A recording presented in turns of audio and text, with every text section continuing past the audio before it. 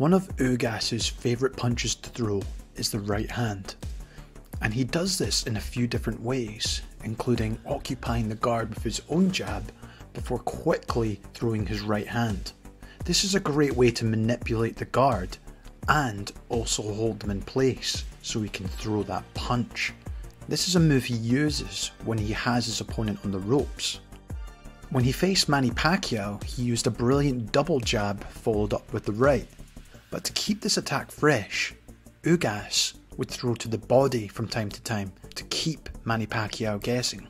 Ugas also likes to time his opponent's lead hand by slipping and then throwing the right hand.